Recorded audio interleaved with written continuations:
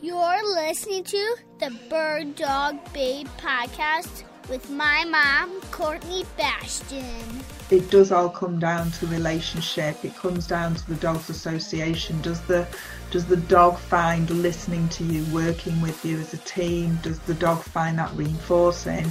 And I think, when you've created that real nice foundation relationship where the dog's out with you and the dog recognises that this is a team effort, not the dog just doing its own thing and you hindering it.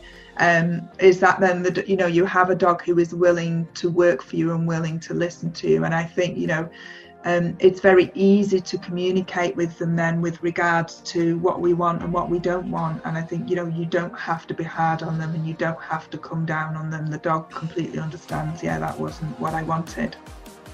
Hey bird dog babes, my name is Courtney Bastion and I am obsessed with all things bird dogs. And I'm here with you to share the stories, experiences, knowledge, and opinions from the women and a few guys in the industry that are killing it.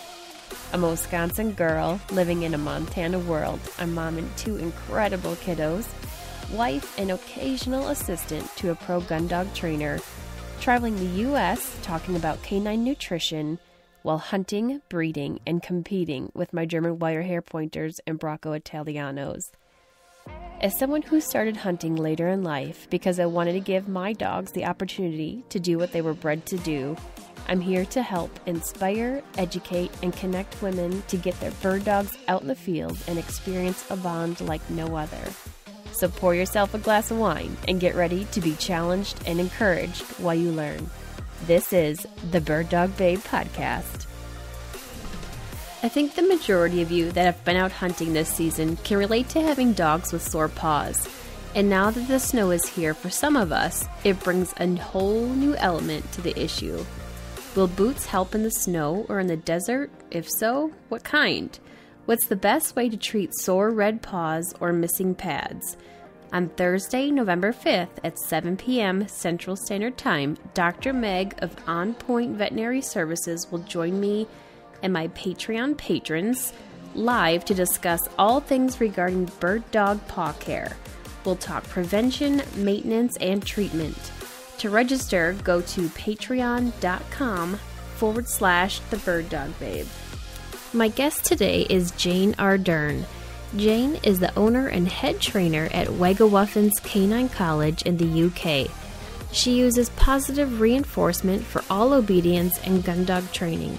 Her methods mean more than just clickers and treats, and she gets into that in this episode. Jane also discusses how she makes gun dog training feasible while living within city limits. And being she is a breeder of Cocker Spaniels, I was excited to hear more about the breed from her perspective. All right, let's get after it. Thank you to sponsor Dakota 283, unparalleled protection for traveling to and from your favorite hunting spot. Dakota 283 kennels are a premium quality rotomold with recessed handles on top for convenient and safe tie down and makes it easy to lift up into the truck. I love the secure door frame with high security locks so I know my dogs are safe when I need to stop for fuel. An added bonus is the drain hole in the back, which makes cleaning a breeze when your dog has been run hard and put away wet. Head over to Dakota283.com and use promo code BirdDogBabe for a 10% discount. Thanks to sponsor Excel Shooting Sports, elite dealer of Caesar Guarini, Fab Arm, and Siren shotguns. Siren is the world's only full line of shotguns created for the female competitor, hunter, and shotgun enthusiast. Excel is one of only 4 demo centers west of the Mississippi. They give you the opportunity to actually try out a gun before you walk out the door with it. As an elite dealer for Caesar Guarini, Excel offers their customers unlimited pit stops of free service and tune-ups on all shotguns. A great way to have your gun in top condition for the upcoming hunting or target season. In addition, they're offering an exclusive deal to all of the Bird Dog Babe listeners for a free gun slip with each purchase, a $90 value. All right. Good morning, Jane, and welcome to the podcast. Hello. Well, I guess it's afternoon for you. It's morning for me. It is, yeah. So I wanted to have you on. I've actually been searching actively for you, person, for quite a while here because, well, first of all, I'm so intrigued with the Cocker Spaniel breed in general. I've been over to the UK on a couple different trips, and I love watching those dogs work. And you specifically as a female gun dog trainer and Yeah. the reputation that you hold is really, really outstanding. And so I'm anxious to have this conversation with you. But yeah, so if you could tell us a little bit about your journey and how you got started in dog training in general. Okay, so I've always had dogs. I've always been interested in dog training. My first dog was actually a rescue St. Bernard Cross Rottweiler who had some quite serious aggression problems, especially towards people. And he kind of took me on the start of a journey because I think it was really trying to understand him and understand what was going on. So he kind of was the driving force behind me getting interested in dog training and dog behaviour. From then on, I had Leonbergers for 20 years. Oh, wow. And I did some showing with them, some water rescue work, bit of obedience, had a little play around with working trials. And that really kind of got me into dog training. And eventually I'd done some courses and set up some puppy classes, just as a hobby really, and kind of part-time. And then it kind of just slowly took over my life. As I got more and more into training, I ended up going to university, doing a degree in dog training and behaviour. I also studied with COPE, the Centre of Applied Petathology, which is in the UK. And then because I'd kind of got into training, Leonbergers are lovely dogs, but they just don't have that oomph about them. Right. Right. And I always say to people, I spent 20 years trying to motivate Leonbergers and finally accepted my breed limitations and bought myself a little working Cocker Spaniel. What a jump. I mean, to get Leonbergers even treat motivated is a challenge. Yeah. So yeah, I decided I wanted something that was up for the training as much as I was. So I got myself this little working Cocker Spaniel. And in the UK, we have working Cockers and we have show Cockers. Mm-hmm. And they are literally like two different breeds of dog. And because I was doing a lot of behaviour work, I was seeing a lot of show Cockers for aggression and resource guarding. And really kind of seeing the worst of them. So when I had started to fall in love with the working type Cockers, I was really kind of quite specific that I didn't want one with show breeding because of what I was seeing at the time. So I decided that if I bought one with a little red pedigree full of field trial champions, then I definitely knew it wasn't show lines. Right. So I ended up buying this red hot field trials bred little chocolate Cocker Spaniel, who taught me a lot. And she was actually fantastic. I live in the middle of the city and we were doing just general training with her. We were doing some tricks, some obedience, and she was absolutely fantastic.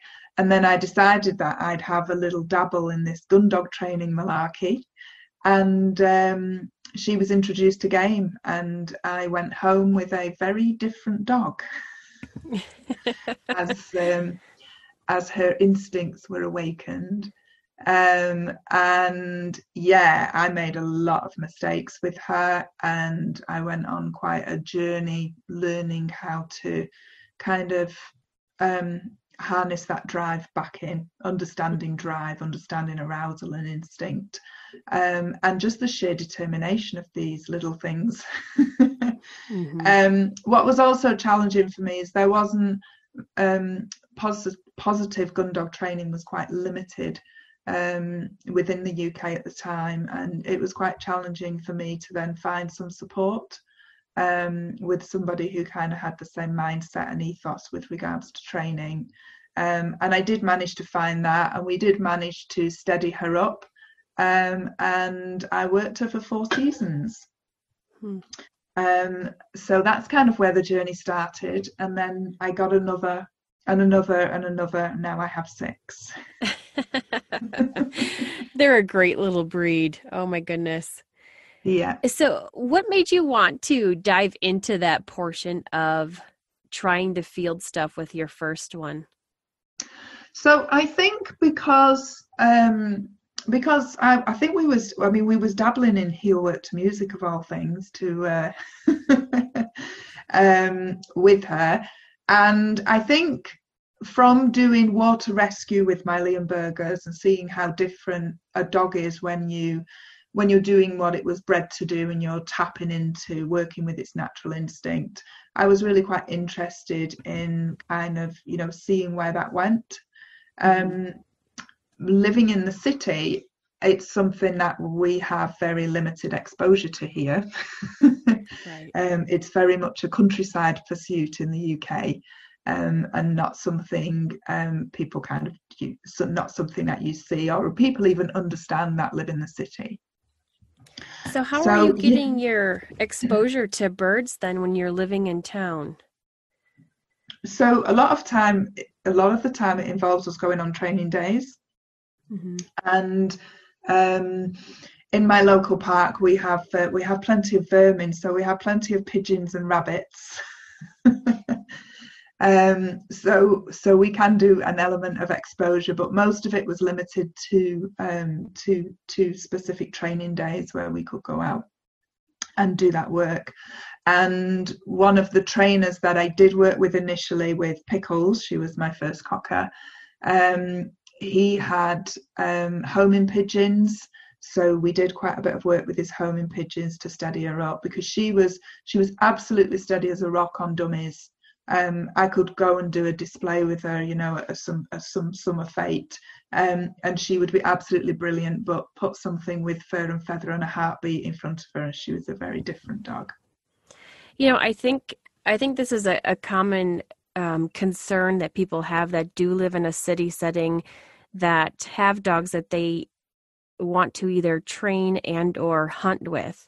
Mm-hmm. And what are some of the ways that you were able to get over those obstacles of living in a city and still, not just the bird exposure, but all the other things that go with that, the conditioning, the exercise, getting them used to the different kinds of working terrains that they will be eventually hunting on? So where I am in Manchester, although I am kind of 10 minutes from one of the biggest cities in the UK, we do actually have a lot of green space with regards to kind of woodland and fields. And there's not particularly lots of kind of farmland and livestock, but it's more kind of protected woodland and kind of open spaces that you're free to go. So it's a little bit of a blessing, really, because there is an awful lot of green space and land to take the dogs to and train. There isn't much kind of wildlife as such there. Okay. And would you say that most of your foundations are done right at home anyhow, regardless of where people live? Absolutely. I find that with my young dogs, one of the main things for me is that they're confident to explore the environment as little hunting dogs. So one of the things I'll do is just gradually introduce them to different environments and just make sure that they're comfortable and confident with different environments, and start to kind of increase the challenge, such as how thick the cover is and heavy the cover is, that they're comfortable with water, going over water, going through water. And then from a steadiness point of view, I do lots and lots of impulse control around movement, and I work really, really hard to generalize that steadiness to movement. So then when they get to the day that they've flushed their first pheasant, they just think it's some other crazy thing that I've added to the training scenario. Okay. Yeah, that's interesting.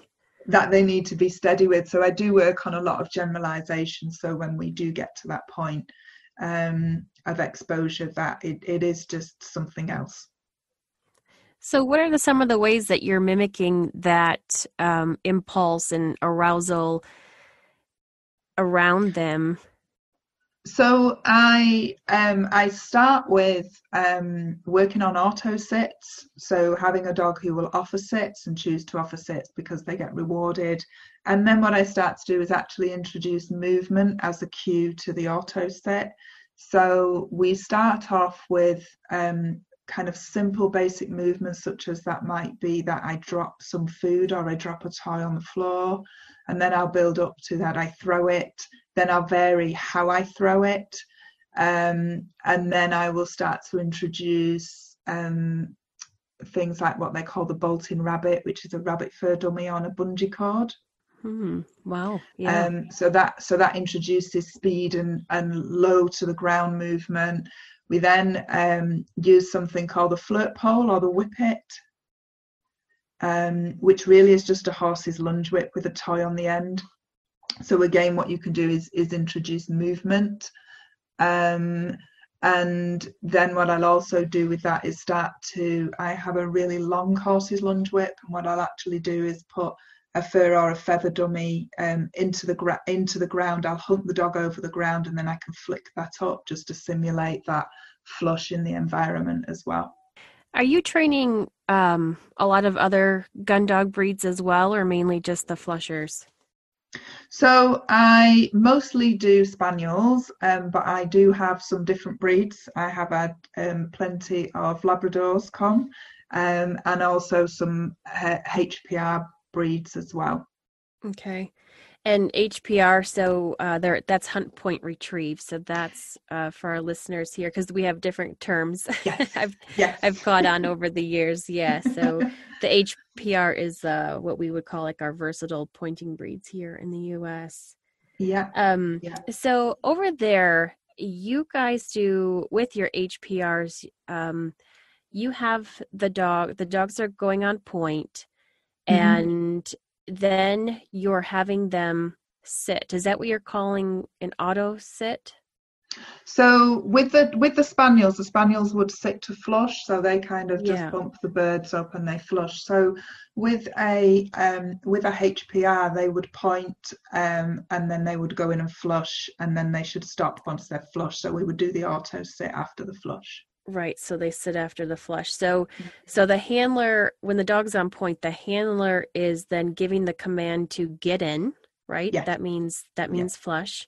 And as soon as that bird flushes, then the pointing dog sits until they are released then to go retrieve after the bird's been shot. Yeah. So it's different here. So here the dog is on point and they have to remain standing through wing, shot, and fall, and then they're sent. So we don't. We the hunter, the handler, flushes the bird, and so it's different. And we had a dog come over here that was 4 years old and very, very well trained by my good friend Una Russell, and he was very hard to break from that sitting after the flush. Yeah. which in one of our systems in NAVDO is okay, but he was going for his master hunter in a different system, and they're like, he just sat after the bird got up, so he's out. So it's hard to do that different kind of training when they've been taught that initially as puppies, and she's such a good trainer. A little bit different. Yeah, and I use so if the dogs were what we call rough shooting, so if the spaniels were hunting, flushing and retrieving, then we would want them to sit on the flush. My dogs often work on a shoot just purely as a beating dog, and then the retrievers they'll work in the wood to find the birds, and then the retrievers will be outside the wood, and they'll do the retrieving of any of the shot game. So when we're working in that scenario, they don't even have to stop on flush. They just have to flush and hunt and flush and hunt and flush and hunt. So again, and my dogs kind of learn in that environment that they don't have to keep stopping every time they flush, that they just need to not chase the bird, but what they need to do is hunt on straight away to find some more. Right. And to be honest, I like the way you guys do it over there better, with the dog flushing the bird, because they're the ones that know exactly where that bird is at. And, here we are a lot of times looking really stupid, kicking around all this brush, because you don't know where the dog's nose is, if they're 2 feet off the bird or if they're 20 feet off the bird. And so it gets a little interesting when you're kicking around and then, you can't find the bird and you're asking the dog to move on. So I like how you guys do it. And I just think there's so much more control there with having that flush right in their face, and then them immediately sitting and having that control before they're sent for the retrieve. It's a beautiful thing. So what are you finding to be like one of the most difficult things training wise with these dogs that are so they're bred to be such full on gun dogs? How are you gaining that control over there? Like you and I discussed a little bit earlier of the heavy use of e-collars here in the U.S. And I don't even think they're allowed over by you, are they? I worked on one shoot. The first shoot I worked on, mine was the only spaniel that wasn't wearing one. Oh wow! Okay. Wow. So there is some e-collar use. I would say that it's not. It's quite limited. It's not something you would see often. But it does occur. There's a real kind of mix of methods and approaches, and I come from a positive background from my obedience training background anyway. So when I decided to do gun dog training, that was obviously how I wanted to do that as well. And I do say to people, it's sometimes it's kind of new ground that we're walking on. And it's quite different. Sometimes we have to think outside of the box and get creative. There isn't always a manual out there to help us find solutions. For me, it's really, really important that if you're training positively, that you really, really understand motivation, and that you also really, really understand reinforcement, and not just reinforcement that you're providing, but also the reinforcement that the environment provides for the dog as well, and making sure that you can control and manage that to set the dog up for success. I think really teaching impulse control and having a dog who enjoys impulse control, for me, it's not about rewarding with toys and treats. It's about conditioning real positive emotion to the control behaviors you want, so your dog then does choose to do them. Okay. So are you saying that when you are getting a marked behavior from them, you're not doing a clicker and a treat to reward that every time? So when I'm working on real kind of foundation stuff, I do use clickers and treats and clickers and toys. I also use a verbal marker. I really do mix my rewards up as well. So I do use a lot of praise and tactile contact. A lot of spaniels are quite touchy-feely dogs, and kind of genetically selected to be quite into people. So they often do find tactile contact reinforcing, and they also find just kind of conversation and verbal praise reinforcing as well. So I really do like to mix up the rewards so the dog doesn't always expect a specific kind of reward. I'm very big into using a marker, whether that's a clicker or a verbal marker from me, because I think timing's really key. And so when you're working them on a shoot, so you guys, again, different verbiage. So you use shoot and that the dogs are beating in the field. Yes. Right. Can you describe a little bit what a shoot would look like? and what the beating is?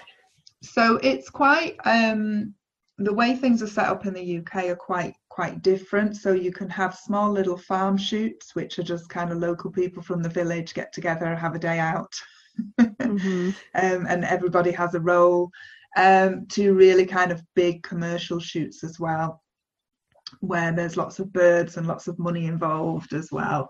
So it really kind of does vary. So the beating that I do is just local farm shoots where they'll just, they might kind of rear maybe kind of, a couple of thousand pheasants on there, and then once a fortnight they'll go and have a day of shooting. So you'll have your beaters, who are the people who go through the wood and the cover to flush the birds up into the air, and then you'll also have the guns, and then you'll also have dogs that are picking up as well. So normally you'll have beating dogs, who are the flushing dogs, and then you'll have the picking up dogs, which are the retrieving dogs.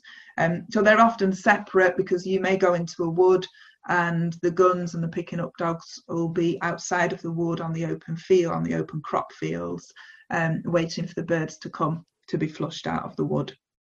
Okay. So you don't typically have somebody who is a gun and the dog handler is the same person? So that can happen. So we class that as rough shooting. Okay. So that's classed as rough shooting, which I've done a little bit with friends, where we've just gone out, and he's worked his dog, and he's just usually kind of just work up hedges, mm-hmm. when we've done rough shooting. Okay. I've been to a field trial for the HPRs, and I don't know if you can tell me if it's the same with spaniels and with a shoot in general, but you're letting one dog go at a time to work a portion of the field, while the other dogs are in a heel position, on a lead, walking with, and until it's their turn. Is that how you're doing it? Yeah. So with spaniels on a field trial, they'll have the dogs who are waiting their turn. So yeah, they'll kind of be further back with their dogs on lead. And what they do with spaniels is they work two dogs at the same time, side by side. Mm-hmm. Okay. And then they'll usually have a judge for each dog as well. And then what happens is one gets a flush, and then the other has to demonstrate its kind of steadiness to wait while that participates in what it needs to do. And then they do their bit, and then they'll go to the back, and then some more dogs will come through. So in spaniels, they do work two dogs at a time. Okay. So how on earth are you teaching how to keep those dogs calm when they're in that line, knowing that it's going to be their turn soon? Yeah. And they know exactly what's going on, and watching the other dogs get to work. What are you doing there? So they are quite far back, to be fair. I went and I was a game carrier at a trial, which is a great way to learn, because you're right behind the judge and the dogs. But you have to carry all the shot birds. But it's a great way from a learning point of view, because you're really quite close up. So the dogs are quite far back. The trial that I went on was quite interesting. I think there was 20 cockers entered, and 10 of them were eliminated, mostly because of noise. Oh, just walking along? That was when they were working, and I just wondered whether the noise was them letting off the steam that they'd built up. Right. Waiting their turn. Yeah, absolutely. Yeah. Absolutely. So can they be disqualified while just in the line as well, though, for making too much noise? Only while they're actually working. They're being assessed by the judge. I think if your dog was making noise while it was waiting its turn, they'd probably do something about that. Okay. It's just so different. Noise is infectious, isn't it?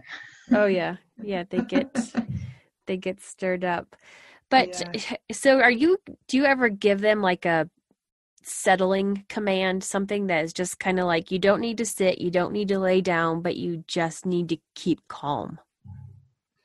Yeah, so what I tend to do with mine, and this is, I do this a lot with kind of a lot of pet owners as well, who've got working dogs in pet homes, and also people who are training, and especially from a positive point of view as well, is really understanding kind of arousal and the differences. So with my dogs, from a training point of view, is I'll teach them a settle and relaxation cue, which is really kind of nothing's happening.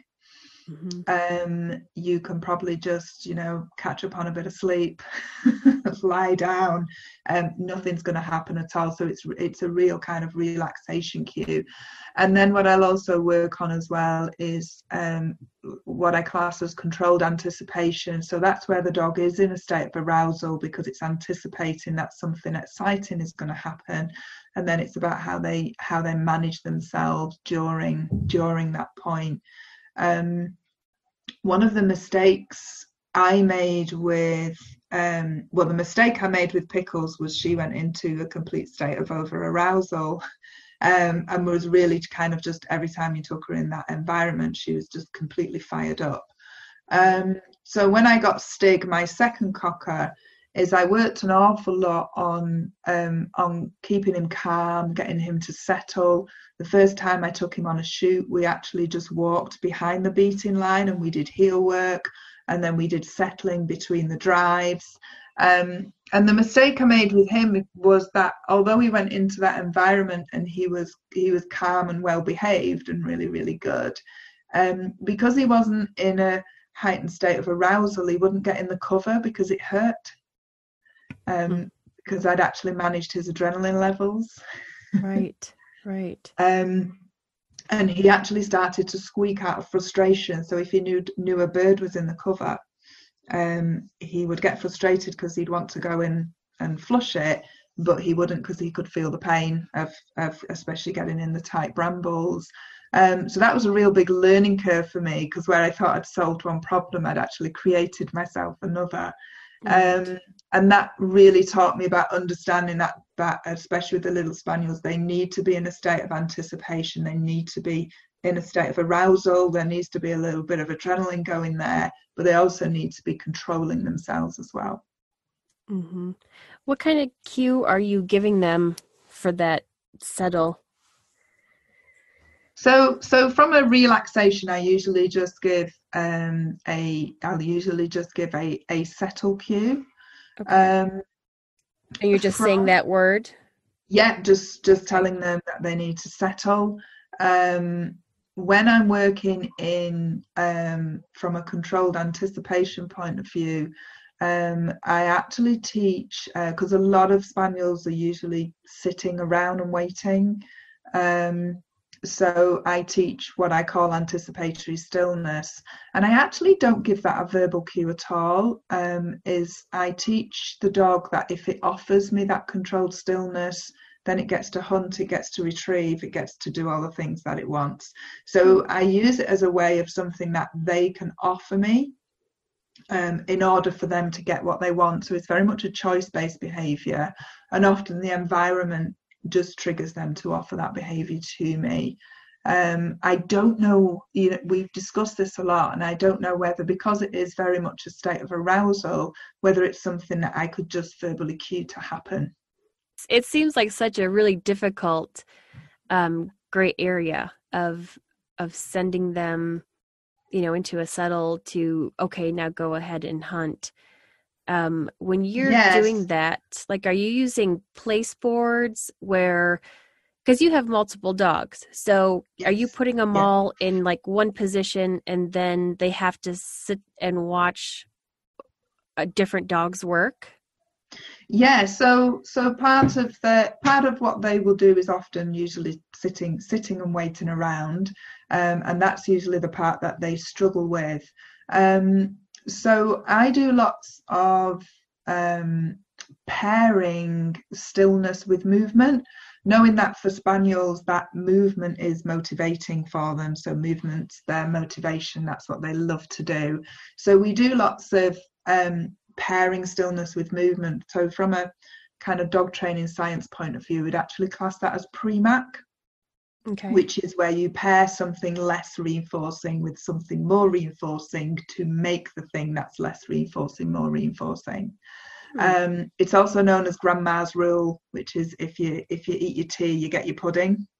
So the way I look at it with the Spaniels is that stillness is their tea and movement is the pudding. Right. So I kind of incorporate that into part of the kind of training sequence, so they learn that it's a part of the fun stuff that they do. So even when I'm just out and about with my dog, sometimes they'll just come and sit in front of me, so I'll release them because it's fun to be released. So it builds up kind of arousal anticipation, but it also helps the dog learn how to control themselves when they're in that state of arousal. Okay.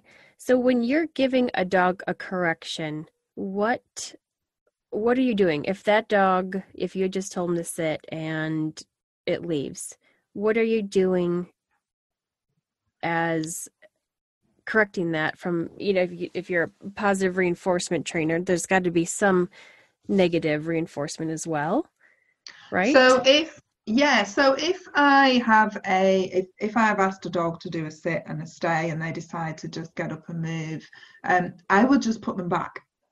Okay. You're not giving them a verbal like I would, or sometimes I might chuck a in.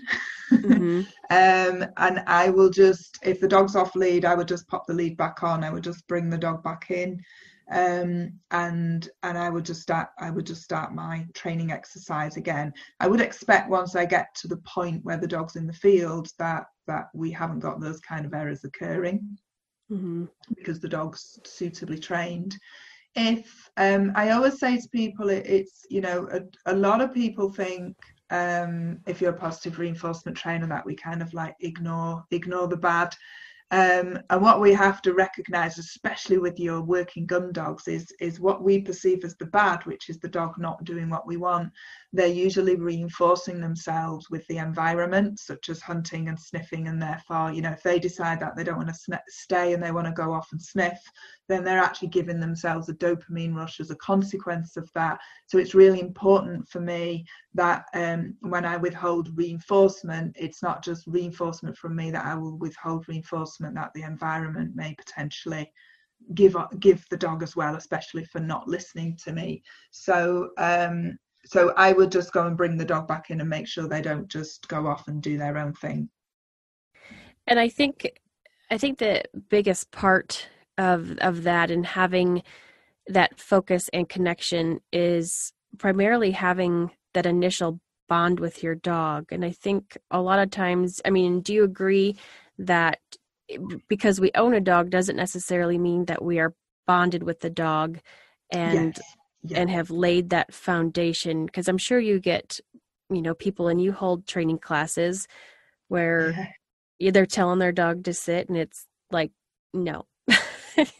Absolutely. And I do think, for me, it does all come down to relationship. It comes down to the dog's association. Does the dog find listening to you, working with you as a team? Does the dog find that reinforcing?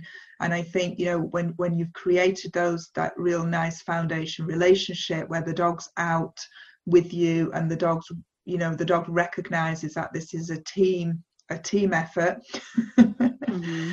not the dog just doing its own thing and you hindering it, is that then you have a dog who is willing to work for you and willing to listen to you. And I think it's very easy to communicate with them then with regards to what we want and what we don't want. And I think you don't have to be hard on them and you don't have to come down on them. The dog completely understands, that wasn't what I wanted.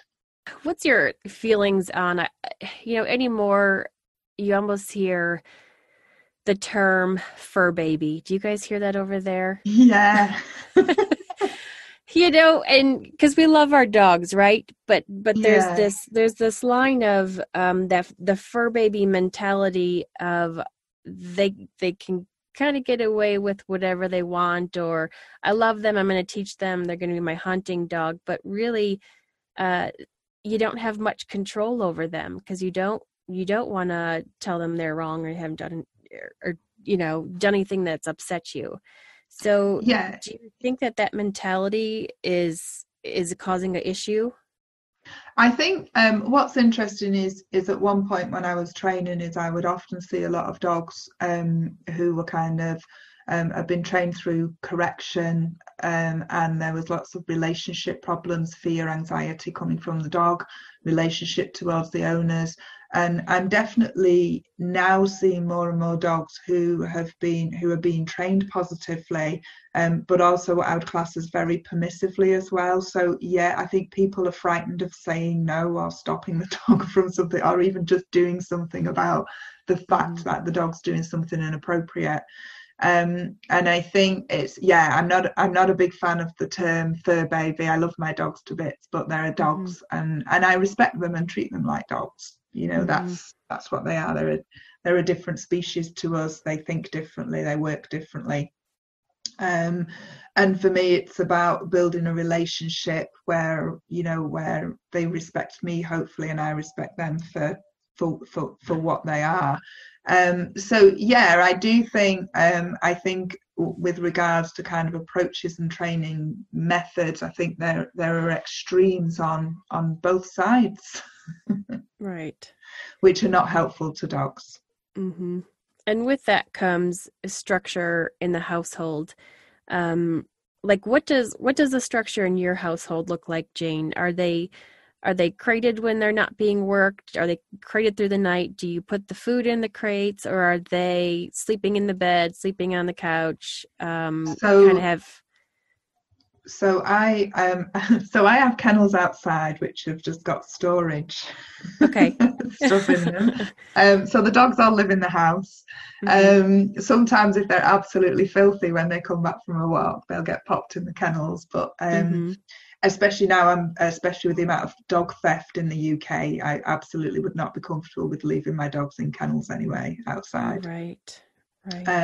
So the dogs live in the house. They have the kitchen and dining area. Sometimes they're allowed in the living room area, but there's strict rules about what they do when they're in there, because that's my space. I have crates for the boys. The girls sleep on the raised beds. The boys go in the crates. And the reason why I do that is because when one of the bitches comes in season, the boys obviously have to be separated and crated.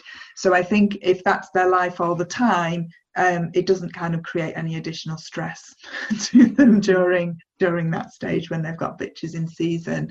Right. When I feed them, they're just fed in the kitchen. They have their own spots where they eat their food. So they all eat in the same room together, but they all have their own bowls and their own food. And again, I have very specific human rules in the house that you don't, my dogs can all have chews and raw bones together. And I'm very strict about the rules that I have, that you can't go and steal something off somebody else. And once you've got it, it's yours. You can keep it unless the human wants it. Then the rules change. Right. So yeah, I have, we have structure in the house. And I think, for me, when we're training dogs, regardless of what we want to do with them from a sport or activity point of view, the dog's overall mindset with regards to life is so important. And I absolutely don't think you could have a dog who does absolutely what it likes in the house and causes chaos and then expect to have some element of high control when you're outside in the field. For me, I think it's about how the dog sees life overall and what its mindset is to, that when I ask you to do something happens. So I'm quite consistent across the board with the dogs in general, because I think that's really important. So what does your feeding time look like? Are you having them all sit and then you're putting the bowls down and then giving them the okay to go eat? No, so we just have names. So I just kind of stick a bowl down, say a name, head goes in, stick a bowl down. They're all usually just waiting. Okay. So when you bring a new puppy in that does it have manners yet and is going around to everybody's food bowls, how are you correcting that? So the puppy's initially fed separately from the other dogs, and then what I will start to do is incorporate feeding the puppy with the other dogs, and what I've got at the moment is I have a baby gate which splits up the kitchen. So the puppy currently eats his food with two of the other dogs, who will growl at it if it comes near the food bowl. So it's learned not to steal food. Mm-hmm. That's very clever. And it's the ones who are nice about it. Right. Exactly. The happy medium dogs. Yeah.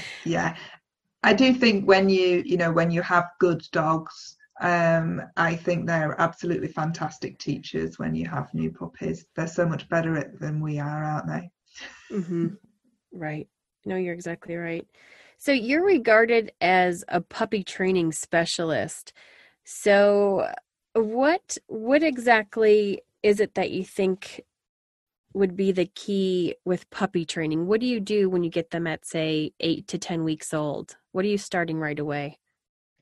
So with me, I think with puppies, it's really just it's simply learning about life, and being able to live in our world, and to be able to cope with the pressure that we potentially put on dogs these days, that they're socially competent, that they're resilient. I think dogs need to develop resilience. It's really important. Life's not easy when you're living in the human world. And yeah, I think really just socialization, just coping with life. And I often work on for me, the important stuff is that you're building a relationship based around trust, and feelings of safety. So the dog's happy and comfortable to be with you. If the dog struggles with anything in life, then it's kind of going to come to you for support, as opposed to run off frightened. So yeah, for me, it's really kind of just foundation skills, learning about life, learning about manners, learning to control your impulses. So from a gun dog point of view, behaviours that I work on really is that the dog can be off lead, that it stays close to me, checks in with me, that it can retrieve, and that it will bring things to me and let me have things. Mm-hmm. So especially with cockers, that there's no resource guarding going on, that they're quite happy to relinquish objects to me. So for me, that's the real foundation stuff. I've got a puppy at the moment who's 21 weeks. And people have said to me, what have you taught her? And I'm like, she's just learning about life. She's learning to eat with 5 other dogs. Right. She's learning to go out, be off lead, stay close to me, explore the environment, be confident with it, meet lots of people, meet lots of dogs. She can't always have what she wants in life as well. That's always the challenging part for a cocker. Mm-hmm. When are you doing gun introductions with them? So I'm quite a noisy person. Anyway, I'm quite a noisy person anyway. So I just make sure that they're exposed to lots of generalized noise.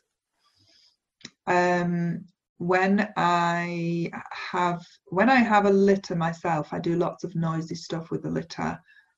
So I would expect, during food time, I'll feed them outside on the concrete. We'll chuck the metal bowls up and down the concrete while they're eating. So I'll also do quite a bit of startle and recover.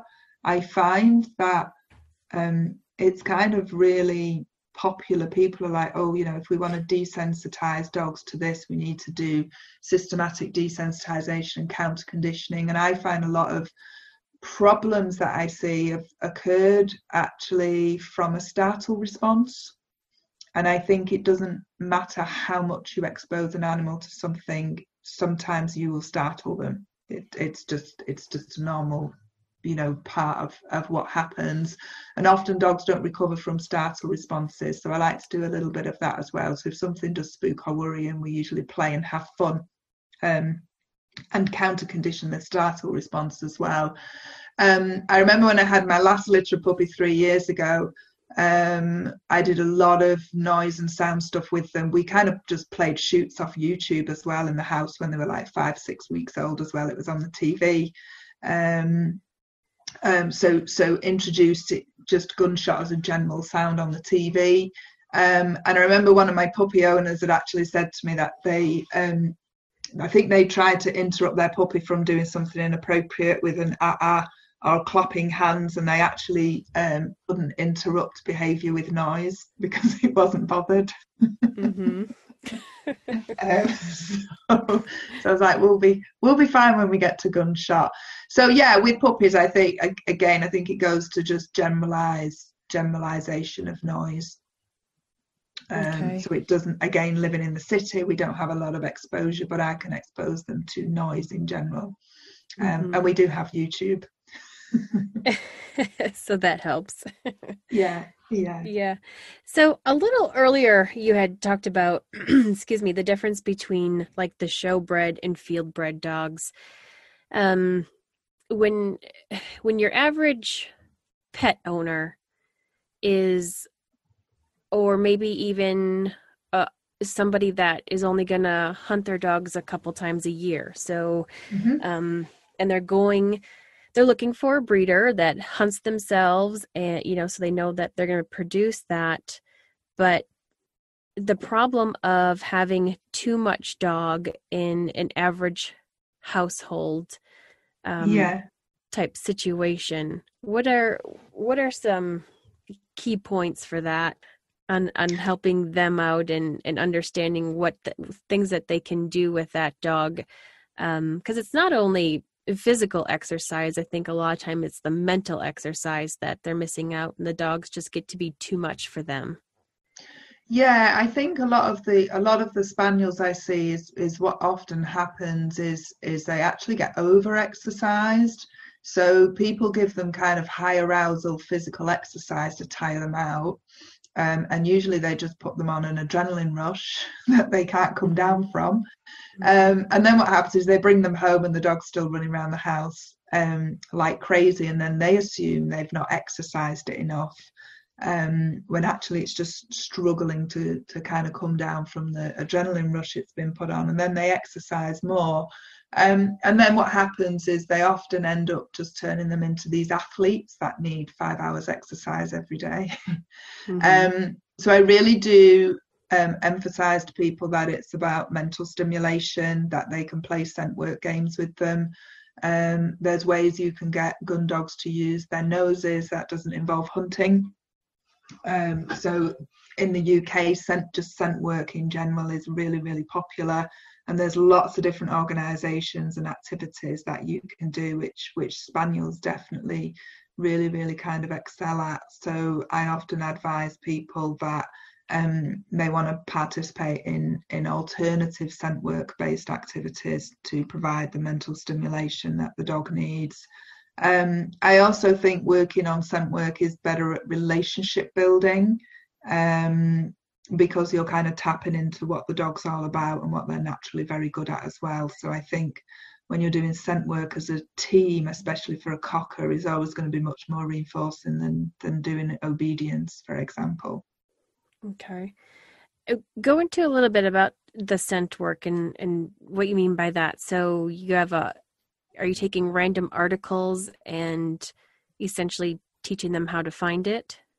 Yeah, so what we often do with the pet dogs is we choose a scent. We usually use I usually use catnip or sage or oregano, which is it's something that's easy for the owner to access.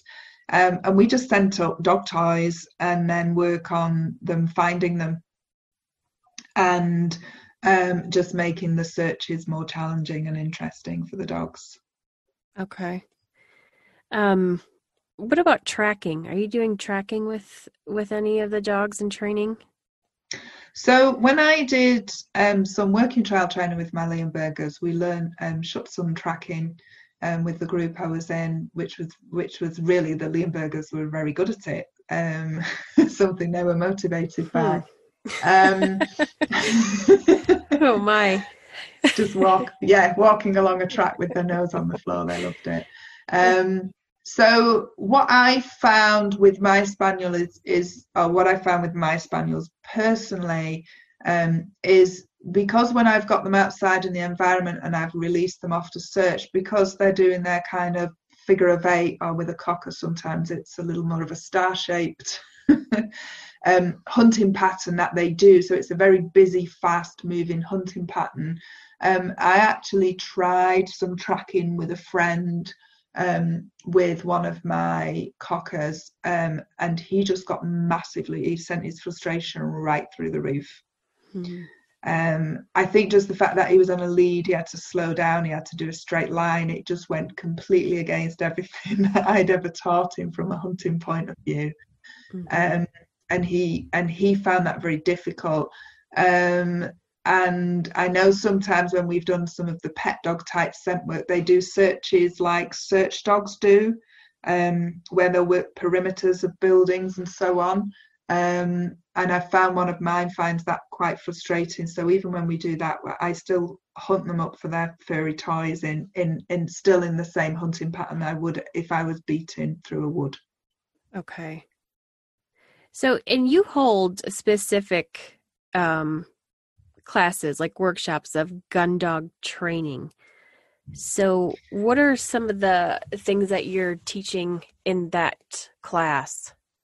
So the majority of the dogs that come through to the class, they're usually pet dog owners who just want to do some stuff with their gun dog, tap into their instincts, understand it a little bit better. And then I have a couple of people who do some working on local shoots with their dogs as well.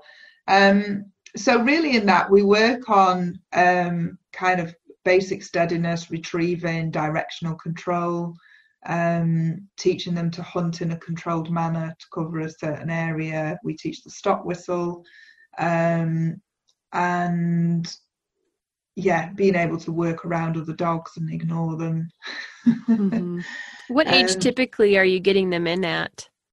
So because the training that we do is positive, I think the earliest ones I've had start are kind of like 14 weeks old. Okay.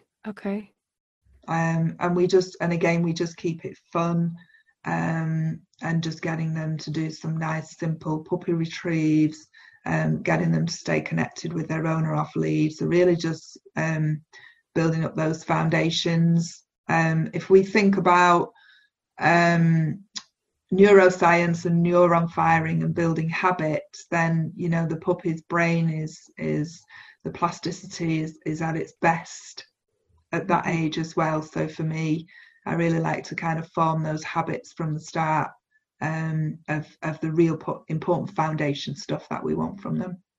Okay, let's get in a little bit deeper to the Cocker Spaniel breed itself, because I'm so intrigued with them. What are some of the biggest challenges in training that breed specifically? I think for me is their frustration tolerance. Is you often find that they really struggle with tolerating frustration. So when they can't have what they want, or things don't go their own way, they can often find that quite challenging. I think that as a breed, they are bred to be persistent, and they're bred not to quit. To be a good hunting dog and to take on any terrain that's in front of you to find those birds, you need to be persistent, you need to have a lot of drive, and you need to not quit easily as well. And often what you find with these dogs is if they learn the wrong thing, they will also be equally persistent and not quit. With regards to inappropriate behaviours. The other thing I find as well is they're prone to OCD, repetitive type behaviors, and I think they can easily obsess and become quite addicted to certain behavior patterns. My goal is that's the hunting pattern. Okay. Often what can happen is that obsession can manifest itself differently if the dog's allowed to go and get a dopamine rush of its own accord. Mm-hmm. So a lot of the dogs that I see, especially the pet dogs, is the owner lets them off lead and the dog just goes hunting on its own. And they've just missed that foundation and that bond with him. Yeah, and it's, I'm like, really, you should be. It's recognizing, again, I spoke before about understanding reinforcement and understanding that when, every time your spaniel has its nose in the ground, it's getting a dopamine rush. So what you want to do is tap into that and make sure the dog learns that it's you and the dog that do that together, and then it gets the dopamine rush, as opposed to the dog learning it can source out its own reinforcement while it's on its own without you. Right. And so essentially one of their biggest challenges can be turned into one of their greatest features of the breed.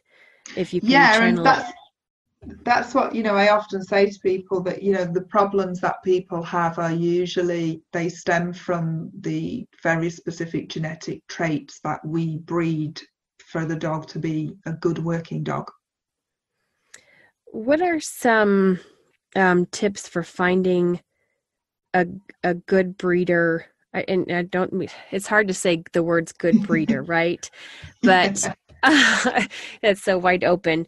But I mean, somebody that would like to get one for hunting, knowing that they can be in overdrive or that they might not be enough. Do you have any tips on how to find a good breeder for that? I think with Cocker Spaniels in the UK, what you do find is even within the working Cockers, is you'll have your strong field trial bred dogs who are kind of field trial champion, and they'll have a big red pedigree. And it's always recognizing that, those dogs are hot, they're fast, they're going to have a lot of drive, but equally, they've been successful in competition, so equally they're trainable as well. But they are dogs that have a lot of drive, and you need to understand how to harness that. There are then, and those dogs are often fast, and they're often very stylish as well. So they're really eye-catching because that's what helps them win competitions. So they kind of, you see those dogs working, and they catch your eye because they look so good when they're doing their job. And then you have what I would kind of call gamekeeper bred. So these are the dogs that I mentioned about was on the local shoot. So the gamekeeper who looks after the birds on that shoot will have his dogs, and he'll breed those to his friends' dogs who work on the shoot. And these are the dogs where they're not quite as hot and stylish, but they're the dogs who can work for 6 hours, 7 hours through the day, and they can keep their head, but they also have their stamina. And then there are some spaniels there are people in the UK breeding them purely for agility, and they're taking they're not taken into account through their genetic selection whether they'd be actually any good as a working gun dog. So for me, it's a lot about looking at the pedigree and the lines and deciding what you want from your dog. And then finding a breeder that's going to spend some time with the litter as well, and obviously recognizing what happens in the first 8 weeks of their life too. Right. And I think it's a difficult balance, because for me, I think the most important thing is that the genetics are there. So do we want to be looking for field trial champions throughout each generation, or do we want to see maybe a little bit intermittently? Yeah, so I think it's really about I think if you want to do field trials and you want to win, then you would definitely be looking for something with a big red pedigree, because they're the dogs that are winning. I think if you're looking for an all-round working dog, that you can go out and work regularly through, through the season. If some people work their dog 5-6 days a week throughout the shooting season. So there, you don't want something that's kind of hot and fast and going to burn out quickly. Okay. What about health issues? What kind of health issue and clearances should we be looking for that breeders are doing? So we have, in the UK, there's DNA tests. The most common DNA tests are AMS, which is acral mutilation syndrome, which is it's a neurological disease where they get irritation in their paws and their pads, but they also don't have any feeling there either, so they end up chewing them to the point that they damage themselves so severely they have to be put to sleep often. Wow. And that's appeared recently in cockers in the UK, but there is a DNA test for it. Okay. It's a recessive gene, so what you found was when people started to breed closely with certain lines, it appeared. There's also some eye problems, so there's DNA tests that you can do for those. We do annual BVAI tests as well, which is where they just look at the dog's eye as it is on that day, to check for any problems.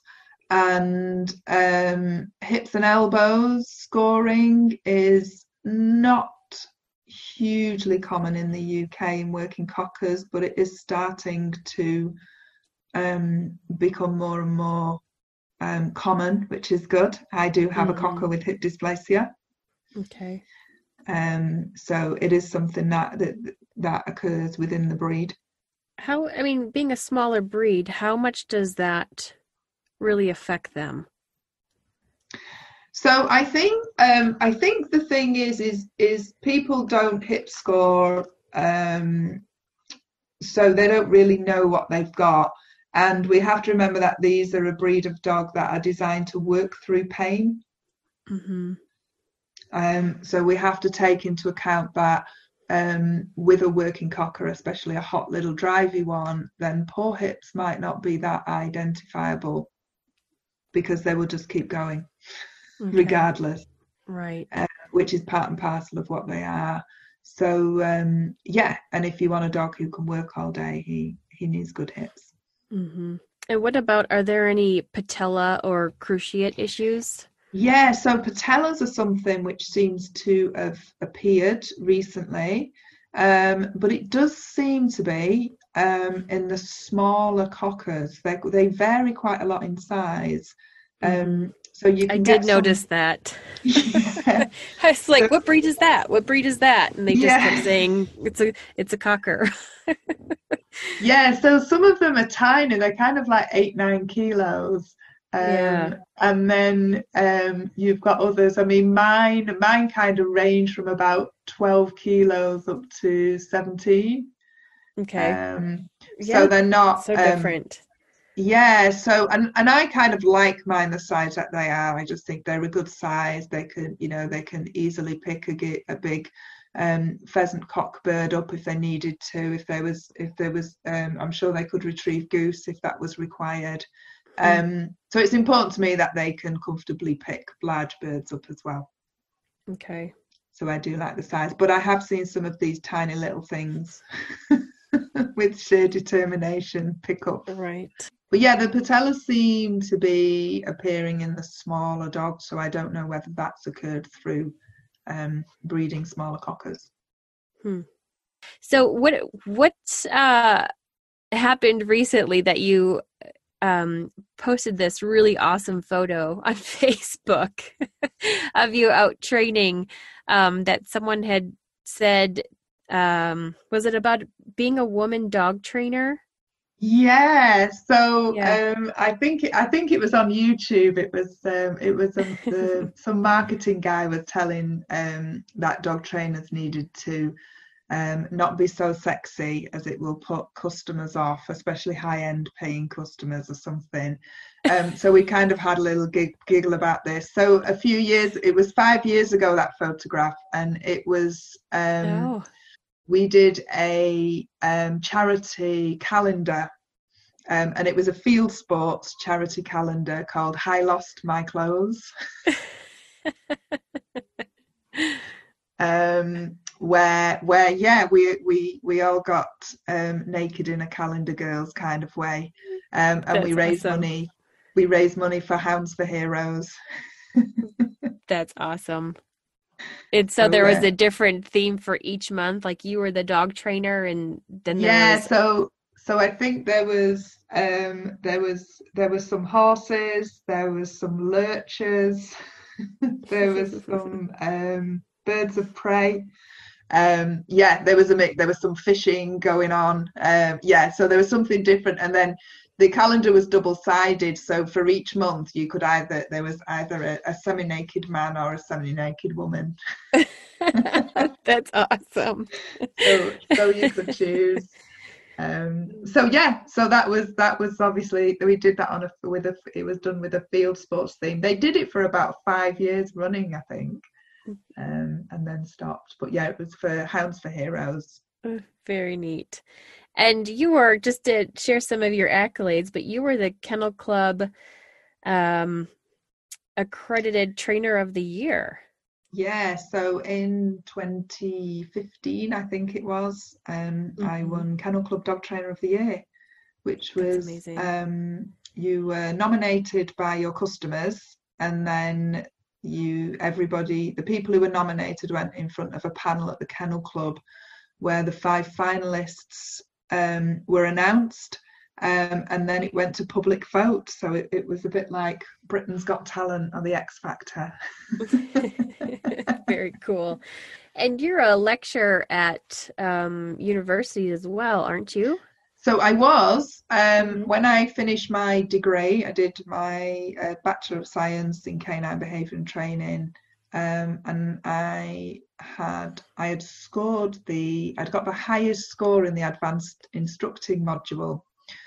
So they asked me, would I go back and teach? So I went back for 3 years and taught their organising classes and instructing modules on the degree. And then I went on to teach for COPE. They had a second year behaviour course, so I did their practical modules, run their practical modules for them for 3 years. And now we have our own in-house instructor course, which we do for people who are starting out and want to be dog trainers. And you do that through the WaggaWuffins Canine College? Yeah. Nice. And what about a book? Did you come out with the book recently? So the book I was approached by the publishers, and they asked me would I be interested in writing a book, and that was 3 years ago. So it took me 3 years to write it. I'm actually dyslexic and I'm not very good at writing at all, so that was a real personal challenge that I took on. For sure. And I was kind of quite pleased that there was the publishers were involved, because they could kind of support with editing and so on, with the content. So that took me 3 years to write that, and that was released. It was launched at Crufts this year in March. That's awesome. What's it called, Jane? So it's called Mission Control: How to Train the High Drive Dog, and it's really kind of full of a lot of the impulse control stuff that I teach. So although it's kind of for any high drive dog, I talk a lot about my spaniels and gun dogs in there as well. So it is a very, very relevant book to people who have got gun dogs or doing gun dog training as well. Okay. Where's the best place for us to find that, to purchase it in the US? So in the US is Dogwise. It's on Dogwise. Oh, perfect. Okay. Yeah. I'll put the link to that in the show notes as well for people to go to. Yeah. Well, thank you so much. I appreciate your your time and your wisdom and insight today. It was amazing. Thank you. Thanks for listening to another episode of the Bird Dog Babe podcast. If you enjoyed this episode and learned something from the content, please share it with your friends. Please subscribe, rate, and review this podcast on whichever platform you're listening from. Check out the show notes for links to references from this episode, as well as info on how to connect through Facebook, Instagram, and YouTube. If you're loving this podcast and want to support the production and content, please consider becoming one of my Patreon patrons. Being a patron connects us more on a personal level, where I'm able to help answer questions and give advice. My husband William and I have bred, owned, and trained AKC Master Hunters, Field Champions, NAVDA VCs, and AKC Show Champions. We're excited to not only share what we've learned, but also listen from previous and future episode guests for additional content. Go to patreon.com/thebirddogbabe and $5 per month and you're in. Through the Patreon platform, 5% is donated towards conservation and an additional 5% is donated to the AKC Canine Health Foundation. Until next week, bird dog babes, keep them versatile.